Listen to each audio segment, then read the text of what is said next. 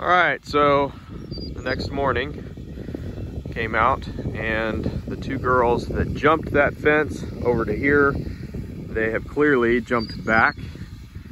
This line is loose. That means they kind of snagged it when they jumped back.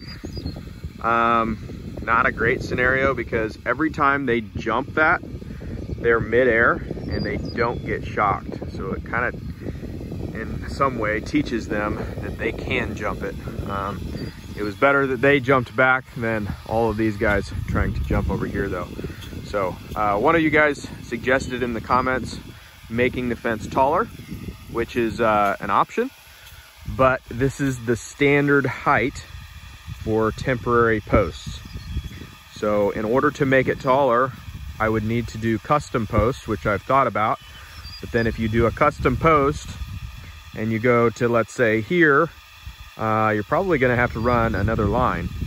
So that would be a 4-strand, and 3 strands is pretty difficult in itself. Each one of these runs $100 plus your wire, plus your posts, and all of these posts are $5 a piece, and I've got a couple hundred of them.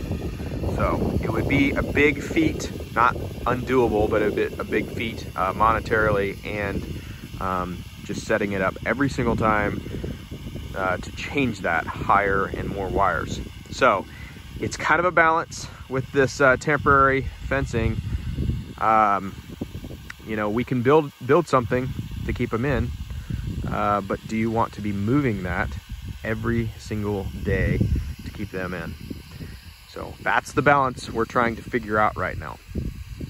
Typically with cattle guys, they will run one single wire and that keeps the cattle over on one side. But these buffalo are different. One of the biggest reasons why I love them is because when you push them, they push back. They just have a nature to really just buck the system.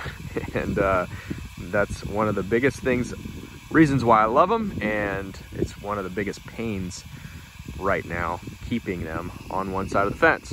So there's no issues with them. I've never had them, not to say we'll never, but I've never had any issues with them getting out of the exterior fences. The exterior fences are 5-strand high tensile. They are taller. We're using T-posts instead of these, so you're taller, you're more strands, and it's a lot stronger. This interior fence is a different story though. So getting the right size pasture and the amount of time before the move is all what we're working on, trying to figure out the sweet spot. So this is a 1/2 acre. They're getting ready to move on to another 1/2 acre. And we're doing these in daily moves. And I'm gonna kind of probably see what I like about this at the end of the week. If it starts to get to where they're jumping it again and it's getting to be a mess, a nightmare, we'll probably spread the pasture out. So maybe do 2 to 3 to 4 acres and then move them every 3 to 4 days. Because I have been doing that with them all spring and the middle of winter, and that has worked out successfully. The challenge is constricting that pasture. And when they feel constricted, they want to buck the system and jump. So we'll see how tomorrow goes.